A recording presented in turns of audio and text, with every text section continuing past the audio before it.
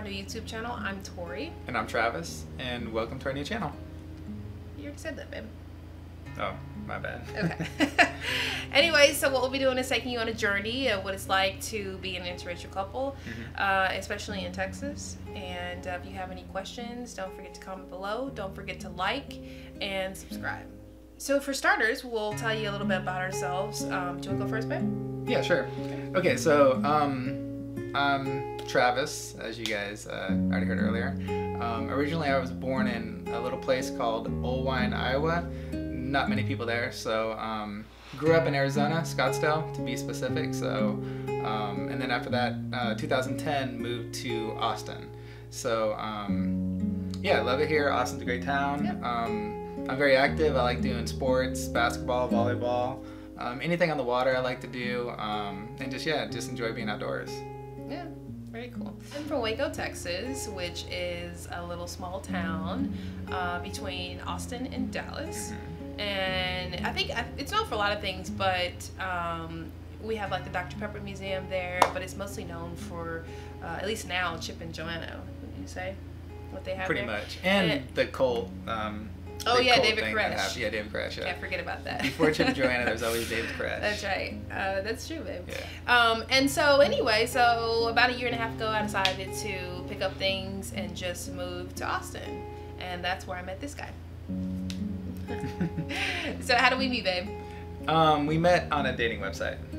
That's right. And what was that dating website? A little place called Tinder. So we met on Tinder. Dun, dun, dun, dun. And shout out to Tinder. And I never really thought I could actually find love on Tinder. So when I first got on there, I was like, okay, this is fun. You know what I mean? Like, it was kind of cool to go on these dates and like, but I never really expected that it would turn into like love. And so I was getting tired of it. It was getting played out. I was getting bored with it. And so I was like, you know what? I'm gonna actually get off. This is it. I've had enough. And then I keep swiping and I see this guy. 3 days old on Tinder. 3 days old on Tinder. Yeah, that's right. And I was like, okay, he's kind of cute. It's not bad. Not bad, you know. I've had better. Wait. No, Okay. baby. See, that was a test. There you passed. go. Good job, baby. And so I was like, I'm going to message him, and I did, and I'm so glad I did because we hit it off really well. We were talking. It was like nonstop. And did you ask me for my number?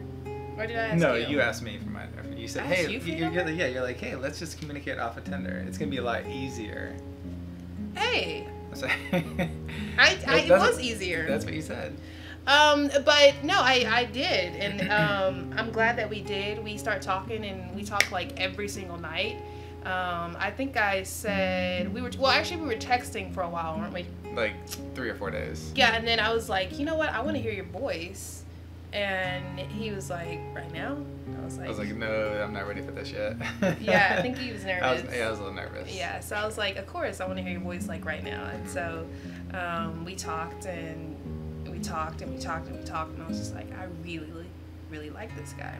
And so we decided to spend New Year's together. That was the... Well, hold on, let's back up a minute. Okay. So I told her one thing when we first started texting, and she was like, nope, this guy's done. What'd I tell you? So we almost didn't actually get to where we are now because of what happened in the beginning. Everybody knows that whenever you're doing online dating and you ask someone for a picture, well, you definitely want them to send one that's not necessarily already on their photos, and so that they have online. So I was like, okay, can you send me a picture of yourself, and then he sends me one that's already on Tinder. So I was like, is this really him? Because he's just sending me the pictures I can already see. This guy's got 3 pictures. Is that all the pictures he has? Yeah, and so I just said, you know what, I never even like wanted to get to the next level. I was like, I don't even think this is a guy who's is who he says he is. And so I just moved on, and I was like, all right. I went to bed. I was like, I'm not even gonna deal with this. And then all of a sudden, I'll wake up in the morning and I have a picture, a new picture of him, and I'm like, okay, maybe this guy is real. Maybe this guy is real. And so from then on out, looks like him. We hit it off really well. We start texting a lot, and talking a lot. And one day I was just like, okay, I want to hear your voice. And so, mind you, this is a span like from our first date of like 5 or 6 days. It really wasn't that long. From when we started messaging each other? Yeah, it wasn't long. No, it wasn't long at all. Yeah, it was like 5 or 6 days. Yeah. Maybe a week. Yeah, but we were texting that whole time, and I said, I want to hear your voice. And so I was driving back from Waco to Austin, and I was like, I want to hear your voice. And he was like, now? And I was just like, yeah. And so since then, we've been talking every day, nonstop, and to where we are now. Mm-hmm. Okay, so our first date, we went and saw a movie. We went and saw Aquaman. Mm-hmm. How do you say it? Aqua or Aqua? Aquaman. Aquaman? Okay. I don't know. That's a great question. Yeah, that's, I don't know. anybody that can tell us, please tell us. Is it Agua or Aqua? There you go. So it was a good movie. We just really enjoyed each other's time, and we decided, didn't really have any plans for after the movie, so we just kind of were winging it. So enjoyed each other's time, and decided to get some coffee afterwards. So that's kind of how we rang in the new year. It sounds so boring. It does sound boring, but it was a great time. Do we even drink at all? No, we did. We did. We went to Rainy Street. We had one drink. One. And I literally had to carry her back to her apartment. You did? I did. That was okay. I don't remember drinking that much. It was only one drink. You don't drink. Anyway, on the first date, we did go to a movie theater, and I remember just walking up, and you know how you get to, whatever date you're at, and you've never really seen them in person, so you're just kind of like hoping that, oh my God, this person has to just look like their picture. Like, they just have to. You just crossing your fingers. You just cross your fingers. So I guess, like, I'm walking up closer to him, and the closer I get, I'm just like, okay, he looks better than his picture. Like, I was in awe. And then I see her walking up, and she's just totally humble. She's got her hands in her pocket, and she's got all black on. She's got this black jacket, black pants. Nothing fancy. Like, normally the first day you're, trying to dress to impress, and she's just like chill.